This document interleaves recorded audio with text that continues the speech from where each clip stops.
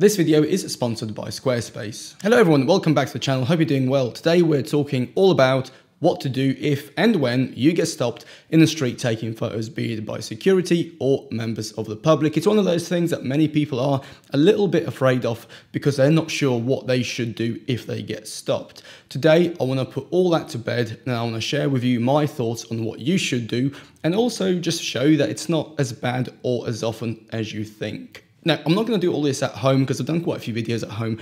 Instead, I'm going to share with you one of my favourite parts of London that I go to for sunsets or just to escape the kind of busyness of the city while still being in the city. So, let's go.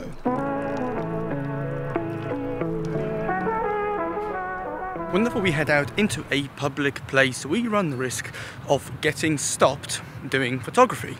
We can get stopped by members of the public or we can get stopped by security guards. Now, for some people, this is not an issue. However, for many, this is a big enough fear that it literally stops them from going out and taking photos in an urban environment. And in this video, I want to break that whole myth down. I want to give you back the confidence to go out and take some photos in a public place. And if you do get stopped, or when you do get stopped, you know exactly what to say, how to behave, and at the end of the day, you're not doing anything wrong. So, go out, well, watch this video first, then go out and take some photos.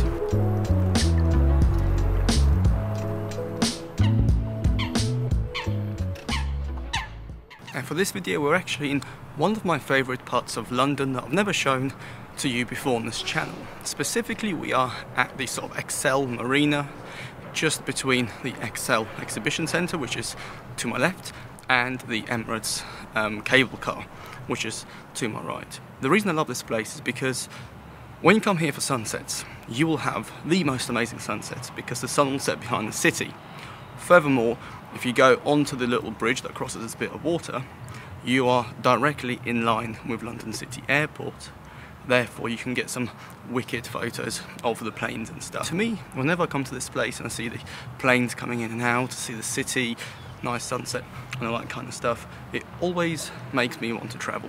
Don't know why, just coming here always makes me feel like, yeah, I'm gonna get on the plane, go somewhere nice. But anyway, I'll show you this particular area. I'll show you some of the photos from this area. And yeah, if you're in London, if you live in London, if you're visiting London, I do highly recommend coming here for sunset. Any time of the year is good, but autumn, spring will give you the better ones. But yeah, right, let's get back to the point of the video.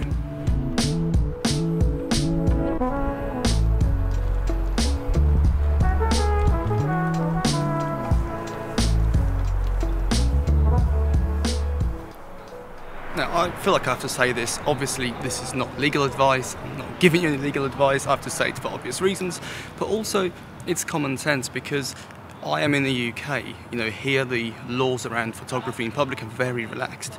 If you go somewhere else, the laws might be different. So my best suggestion to you is just to research about where you are, where you're going, because the laws surrounding street photography and photography in public will differ. So for example, here in the UK, and I think in the US as well, it is generally quite relaxed.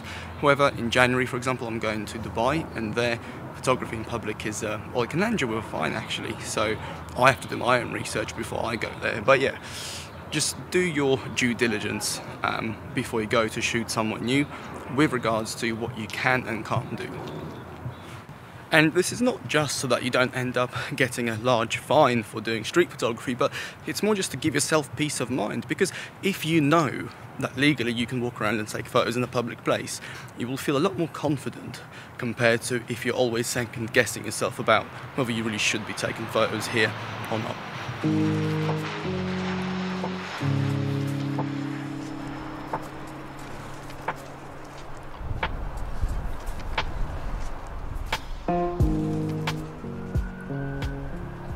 Now let's talk about ethics. Why ethics in this particular video? Because your ethical code, so to speak, will determine how you will react when you get stopped. I can only speak for myself here. However, my ethical beliefs are that I should never impact someone in a negative way with this particular camera. Therefore, I approach other people with respect, empathy, and understanding that not everyone understands photographers, because it's still quite a niche thing that we do. So I would never point my camera at anyone who would feel bullied, embarrassed or ashamed that someone is taking their photo for whatever reason. I'll never point my camera at anyone who can't defend themselves. I'll never point my camera at kids or anyone who is, let's say, I don't know, young, right, unless they're a silhouette. And ultimately, I will never point my camera at anyone if it makes them look bad or puts them in an embarrassing position. Because at the end of the day, if I take a photo that makes someone else look bad, then I've failed as a photographer and as a person.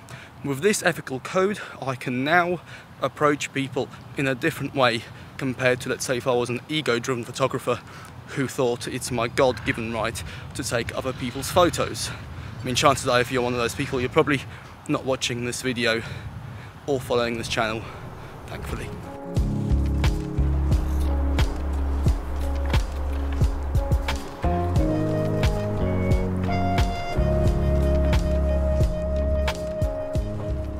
Alright, so behind me is the bridge that you will use to go up to have the view of the city. Now, before going into specific use cases of getting stopped, let me just give you a mantra. Is that a mantra? Let me just give you this thought, right, to take forwards. And without getting too philosophical for this channel, right, but life is not what happens to you, it's how you react to what happens to you. So if you get stopped by security, by people, whoever, for taking their photo or for just taking photos in general, just remember that the outcome of that interaction is in your hands. You don't control who stops you, but you definitely control how you react. So from this point onwards, always react with positivity, with a smile, with kindness, with respect and with empathy, even if the other person is rude, because that will take you so much further than being offended, being annoyed, being inconvenienced. Even though you are probably inconvenienced and maybe a little bit nervous, but if you react positively, if you react with a smile, the outcome of the interaction, whatever happens, will always be positive. It will never be negative.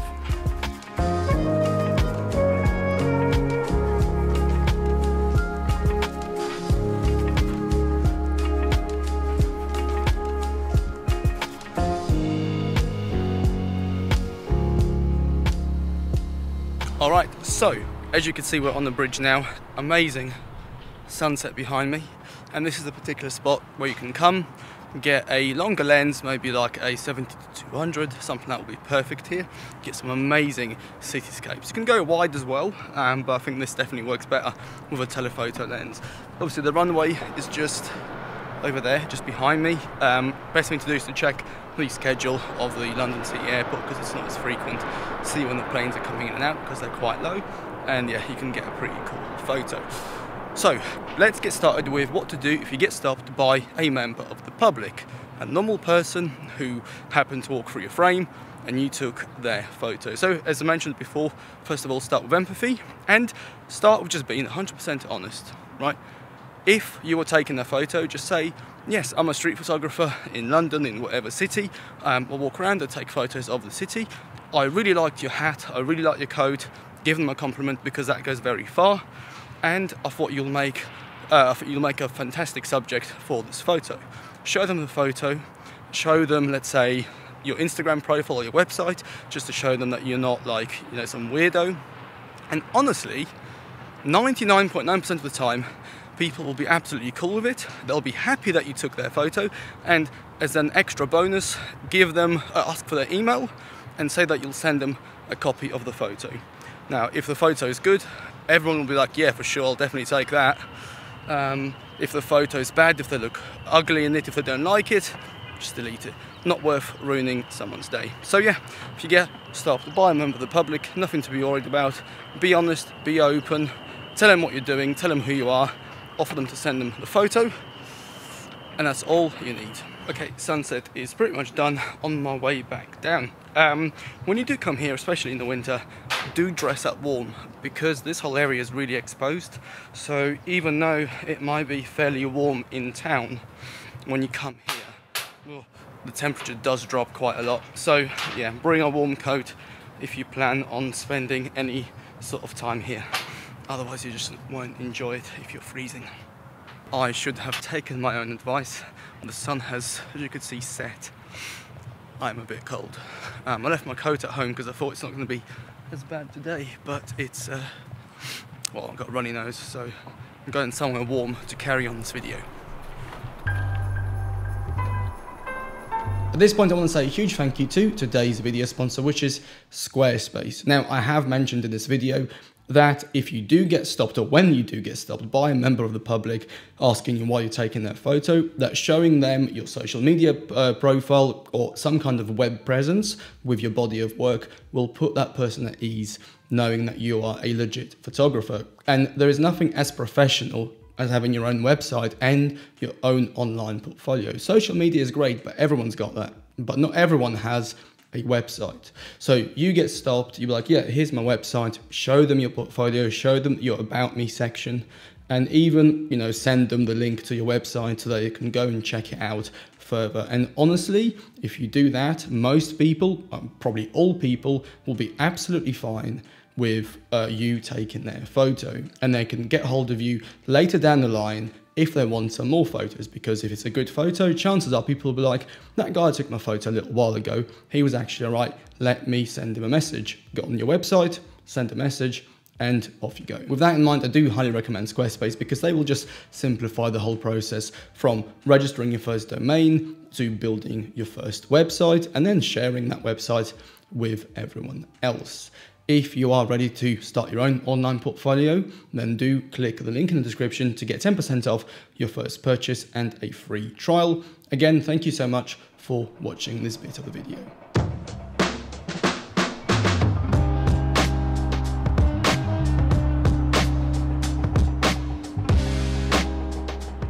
Okay, we've escaped the cold. We're now in the Emirates airline cable car, which is wicked. I love using this thing because you get an amazing view of London that I'll show you in a minute. As you can see behind me, right there, some really nice purple skies behind the behind the airport. So yeah, if you ever do come here, you can use the cable car to then go back towards North Greenwich, where you can get the tube back into central London. It's a very quick way to get back into town. So what happens if you get stopped by a security guard? There are two ways to go about it. So first of all, make sure that you are in a public place. If you're taking photos in a shopping centre or in anywhere that's indoors, to be honest with you, you don't really have a leg to stand on. If you're somewhere where you definitely shouldn't be, you definitely don't have a leg to stand on. If you happen to find yourself in a public right of way, so in London, for example, you've got Canary Wharf, you've got Covent Garden. Those areas are privately owned, but they are public rights of way, so you know people can come in and out, oh, it's a plane, as they please. The way you react depends on two scenarios. The first one is a very polite security guard, and the second one is a very rude, very, let's say, intimidating security guard. The polite security guards will always come up to you, they'll smile, they'll say hello, they'll ask you how your day's doing, and they'll just say, look, do you mind me asking why you're taking photos here? In that particular scenario, I would always say, oh yeah, I'm just visiting town, I'm doing photography as a hobby, I've been told to come here and to take photos around here because it's meant to be, so my arm's going dead, it's meant to be a very nice place. I would then follow that up with asking the security guard if he actually recommends anyone in particular to go and photograph. And what that actually does is, well, first of all, it strokes their ego a little bit because someone has actually asked them for their opinion, and people love to, you know, tell others where they think is good to go. But also, it's told the security guard that you're not really there doing anything weird or dodgy, because if you were, you probably wouldn't be asking them for their opinion on where to go. Keep a positive attitude, keep smiling, and just politely explain what you're doing. Realistically, in 99.9% of cases, they will say, okay, carry on, just keep in mind, don't take photos of the doors or the cameras or anything like that. They'll use some common sense. In that case, all is good, you carry on as you were. However, sometimes you'll have security guards which are a pain. They have a bit of a power trip, and I've had it before where they come up to you, they're very rude from the outset. They wouldn't even say hello to you, they wouldn't ask you anything, they'll just come up to you and be like, where's your permit, you shouldn't be here. And they try and use these sort of bully tactics to effectively, I don't know why, but they try to. Now, in that case, it's very easy to reply with the same attitude. It's very easy to get so frustrated and angry. I mean, how dare you come up to me and be so rude? However, you need to be extra nice. You need to be extra polite, extra smiley, and extra friendly. Because if you react in a negative, arrogant way or rude way, or you're offended or you're annoyed that that person's rude to you, it's only going to aggravate them even more. I would say explain to them what you're doing in the same way that you've explained to the first security guard. Be very open, very polite. If they are sort of still pushing to get you out and they say you shouldn't be taking photos here, can you please leave? Unless there's some specific reason why you can't, you have 1 in a million lighting condition, or something else is happening, right? I would just leave, because it's not worth ruining your day, ruining anyone else's day. It's just not worth it. Legally, they can't do anything. They can't take your photos, they can't look at your camera. Legally, they have absolutely no ground to do anything. However, every time I've had an altercation, or a negative one, not many, but every time I had, I didn't walk away happy, let's put it this way. I didn't walk away and have a very positive rest of the day. So, if that happens, just, walk away. It's not worth it.